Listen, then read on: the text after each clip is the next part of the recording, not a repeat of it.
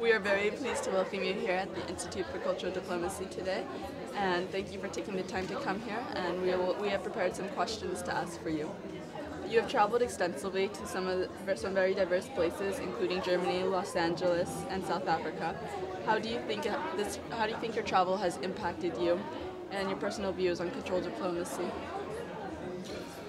I think for me, I didn't just travel, I lived in a number of countries for many years actually. And actually it changed my culture to do that. In every country I lived in, I found myself adapting to what was happening in that country and being influenced by what was happening. So that I got a completely different view of myself and where I come from as a result. And I sometimes feel when I go back home to South Africa that people there are actually missing that opportunity to actually reflect upon themselves through knowing something else. And I think that's the big advantage maybe of cultural diplomacy, that by getting to know how people think and do things on other parts, well, you can avoid conflict in the first place, and in the second place you start to see where you're from in a completely different perspective. And which of the places that you've lived in do you think has impacted you the most?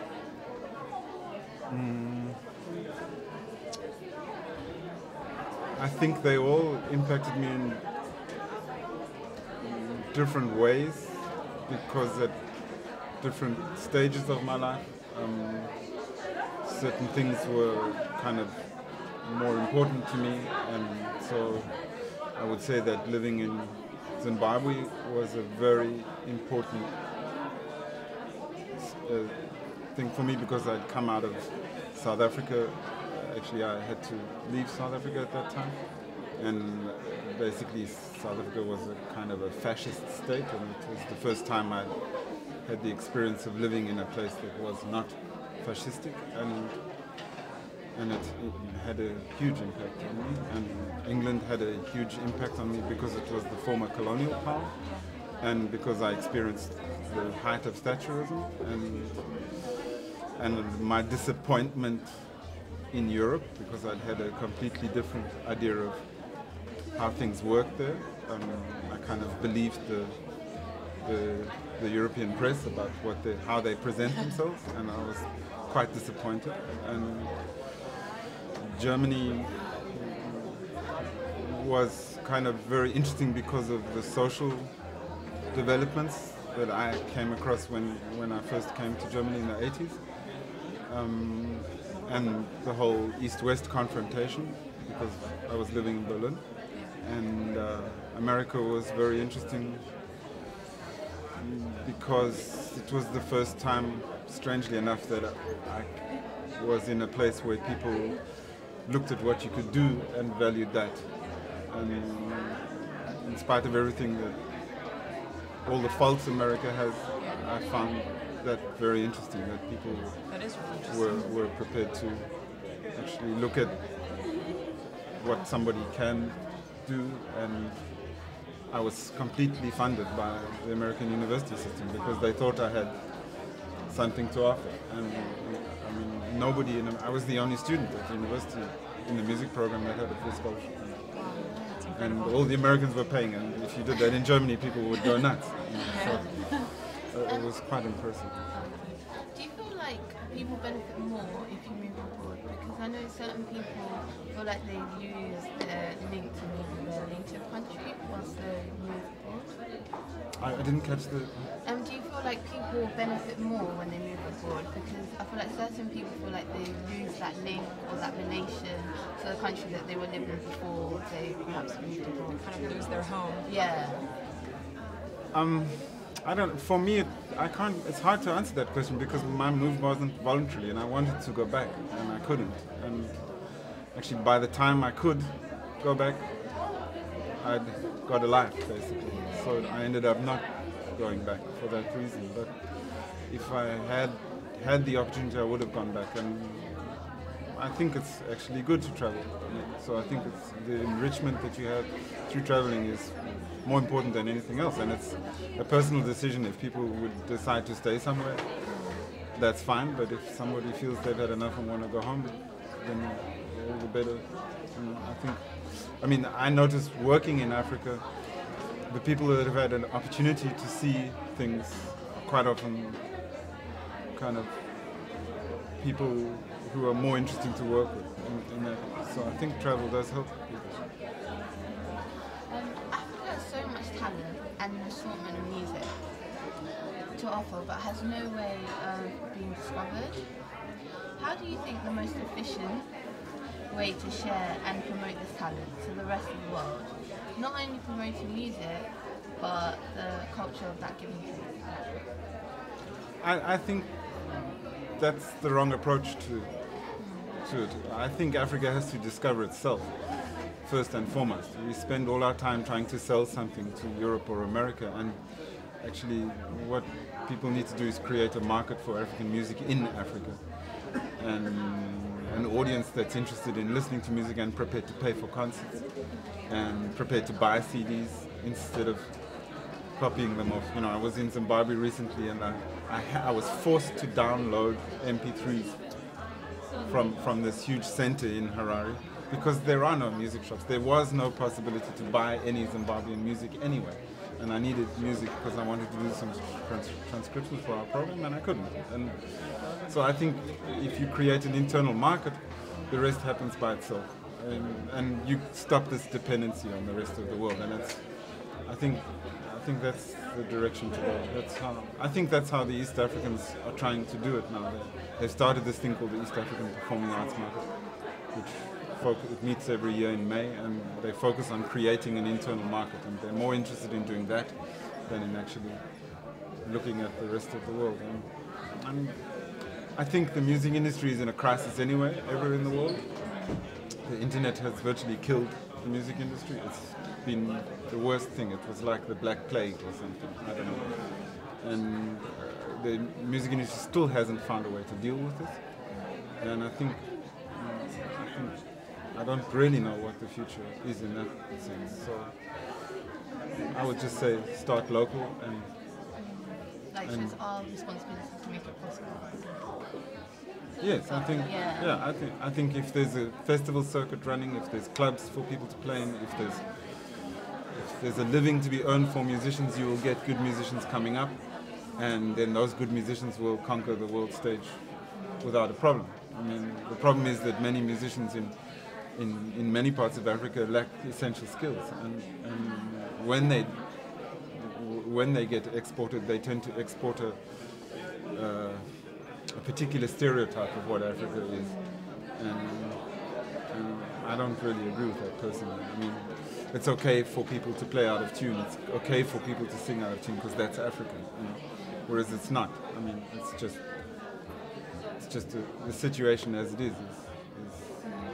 It's not in all places, and certainly not all musicians, but you quite often hear bands that are really quite below standard, and there's a kind of, Europeans have a sort of standard, okay, that's an African band, doesn't matter, that's how they play in Africa, that kind of thing. And I think we need to work on ourselves before we think about the rest of the world.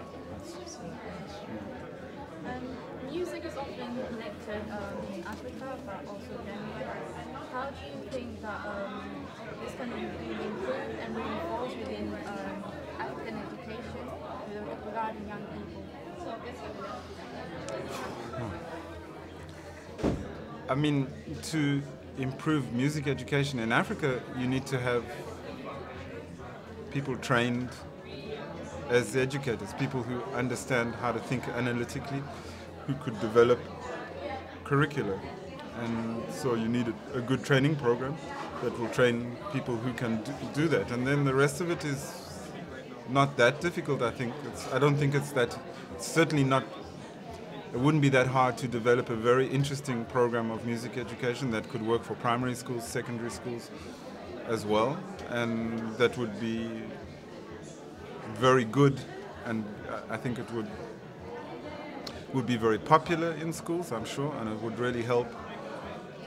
There has to be some political will, and I suppose, probably parents have to be prepared to pay something extra in order to have that, because it seems from my experience that who's going to pay the teachers is always the problem. But yeah, I don't see a problem with creating a good music education system. I mean, there isn't a good one here. So people always talk about music education in schools, and there's almost nowhere where there's a good music ed. It is very neglected. Yes, Neglected it's arts. very, yeah.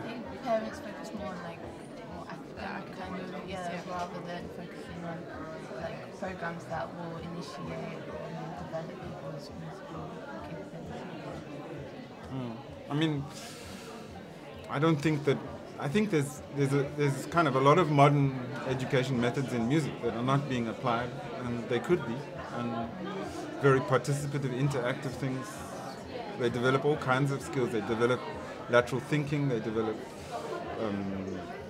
like I said, the ability to analyze. They develop people's social skills. They develop their motor skills, coordination, things like that. That is quite often a big problem with children. And so and African music is fantastic for doing that. So there's all kinds of ways to use it, and a lot of it is very participative. So if it was properly designed and properly implemented, you could do an incredible program. That would really, and you would certainly find good people to teach it. So, I think if there's political will and there's a little bit of money around, I don't know. That's what I would say.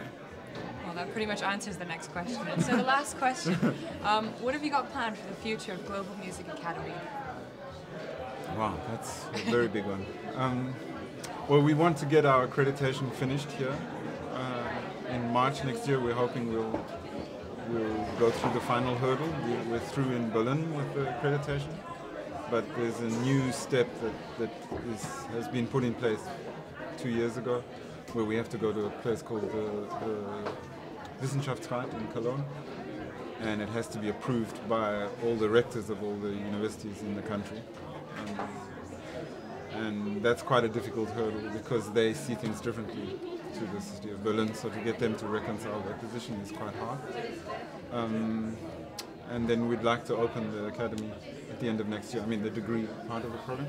As far as our program in Africa goes, I want to start working on the second year of the program because we want to design a 2-year program, and then start working on the offshoots, like developing a children's program, a schools program, stuff like that, and also just collecting and turning the different musical cultures that are in these countries into educational materials, so they can be taught in the schools. That's basically, and it's probably, I don't know, probably I'll be dead before it's over. but at least 15 years I would say we'll need for that. So, but hopefully it will happen more and more inside the countries themselves as the skill levels rise. Yeah, we just need someone to trigger it and then start it. Yes, I think the will is there. I think that just the skills transfer has to happen. Yeah, absolutely. And then once it's been done, then they'll do it themselves. Unfortunately, the Western music education the whole system is not very good in the first place. It's not a coherent music education system. It's a very odd mixture of medieval and kind of 19th century and 20th century, and so it's quite hard to use that as a basis. We had to start from scratch and do something completely different. But I think if you give people coherent concept-based teaching concepts, modern teaching concepts, then things can happen quite fast. You have to adjust it to the times. Yeah. Absolutely. Well, thank you so much for being here today, and good luck with everything in the future. Thanks a lot. Thank you so much, and you're always welcome to the Institute.